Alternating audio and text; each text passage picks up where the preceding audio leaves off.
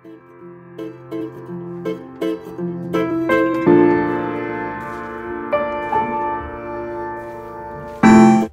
guys, welcome back to my channel. Today I wanted to share another wall art idea with you. This is actually something that a subscriber had sent to me. I believe it is from wayfair.com. It is $411.40, and you know, art is expensive. There is no price limit to it, so I'm not surprised it costs that much. It's very interesting, very unique. But I'm going to make my own in case you want to do it yourself and want to save a couple of dollars. I'm going to show you something similar. It looks like this piece is made out of metal, and I'm not going to be able to do it in metal, but I do have a great alternative. So stay tuned and I will show you the steps that I took. I'm going to first start off with this modeling clay that I found on Amazon. It is about $10 to $11, not much. And you can make a couple of items with that. Actually, I'm using the extra clay that I had from the other project that I did. If you have not seen that project, I will link it at the top so you can see that. But for this particular project, I'm going to create the disc using the clay. And what I'm going to do is take a small ball and roll it together in my hand and then press it down with my palm. And I'm placing it on a parchment paper. This is so that it does not stick to my countertop. So I'm just going to continue doing that. I'm going to make a couple of discs. I'm not going to make as much as in the original art. I'm just going to go off of what I can do with the extra clay that I have. The reason why I am balling it up in my hand is to make the clay a little bit more agile so that I can create the shape that I want. These shapes are going to be very different from each other. I want some of the shapes to be very odd, curled up or flat. I want each disc to be different.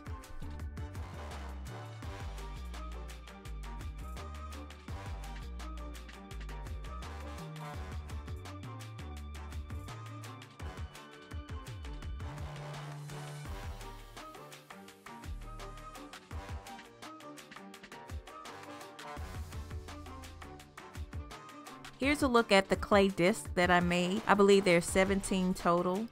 And what I'm going to do is just let it dry for about 48 hours.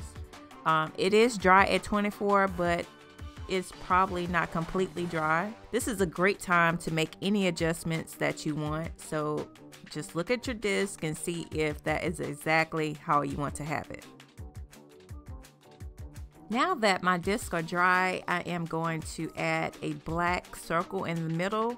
If you notice in the original art, there is a black round shape in the middle. So I'm going to do that for each of my discs.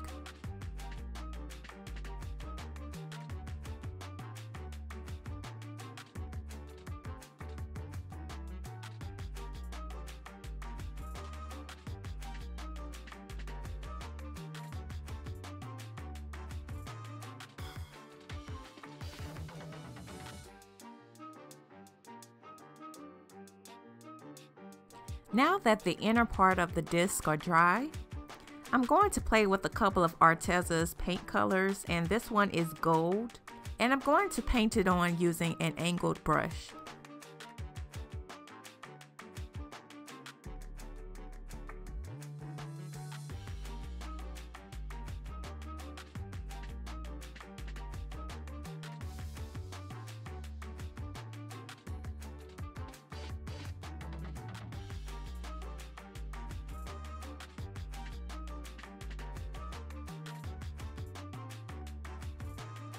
For the second row, I'm going to use the acrylic color Pearl Deep Brown. You know, usually I do not like brown. Brown is not really my favorite color, but you know, I really love this particular brown. It's just has a lot of sheen to it, a lot of that metallic vibe that I really love. I just love that color. For the third row, I'm going to paint the outer part with bronze. And for the fourth row, I'm going to use this Pearl Space Gray. The pearl space gray was a little bit dark, so I'm going to go over it with a silver color. I do want some of the gray to show, but I just want to lighten it up a little bit. Here's how it looked once it was dry. You see that sheen? Ooh, if the light hits it at the right angle, it's going to pop. I decided to go over the gold a little bit with the silver, and once that dried, I went back over with some gold, so you can kind of see gold and silver on these particular discs. Okay, so now we have to display these pretty discs. So I'm going to put it in this poster frame that is 11 by 75 by 36, and this is something that I found at Walmart, but you probably can find it other places online as well. So the first thing I'm going to do is take the backing out and I'm going to paint it. Here's the craft paint that I'm using, is by Craftsmart, and I'm also going to be using a sponge brush. Do you see this? I put the paint in the cup and then I could not put the brush in the cup. So I tried to pour the paint out and it wouldn't come out. Then I just poured it on top of the backing, but I really didn't have a lot of paint, so it ran out. Thank goodness I had some more available, so I just poured that on the backing and then all was well. If you do decide to do this, you will notice once you put the paint on the cardboard, you will notice that it will curl up a little bit, but it's completely fine. Once it dries completely, it will flatten back out. I want to do a little bit something different for my art piece and make it more reflective, so I decided to use some mirror sheets that I had. Actually, I only use one. So what I'm going to do is turn it over, and then I'm just going to trace the shape of my disc. You want to make sure you have a little bit space in between each of the discs that you trace out. First, I was going to trace one out for each of the discs that I did, but then I decided to just do a couple of them. Next, I cut the shapes out, but I did not cut along the line. I cut around the line, so I wanted it to be a little bit bigger than the actual shape that I traced out.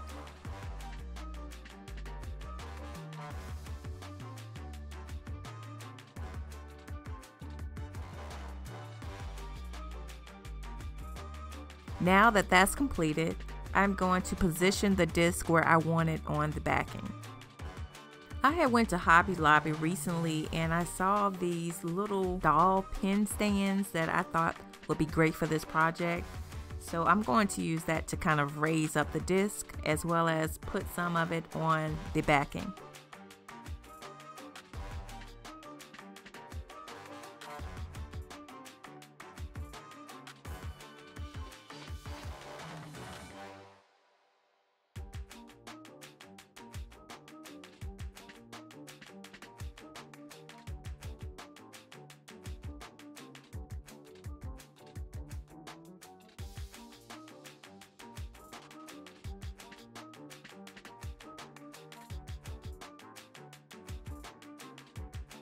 Wow, thank goodness I have video editing. It took me a long time to figure out where I want it.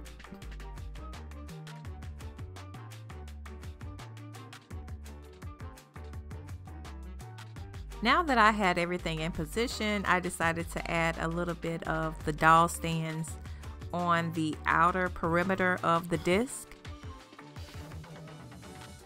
After that, I was ready to glue it down.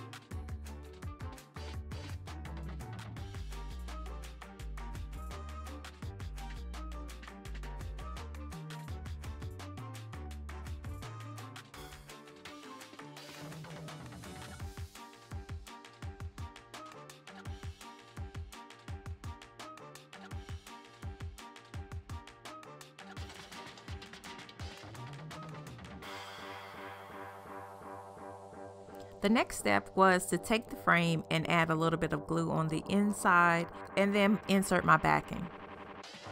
By adding the glue, it will help secure the backing because I did remove the tabs on the inside. I didn't show this on camera, so be sure to take the tabs out. I had an additional poster frame, so I decided I'm going to double this up. I'm going to put hot glue on the top of this frame, add some E6000, and attach the other frame to it. At this step, you want to work really fast because the hot glue will dry. Since I've already done this project, I want to suggest putting the E6000 on there first and then put the hot glue. In addition, you want to make sure you do not have any glue strings once you attach the top of this. Here's how it turned out.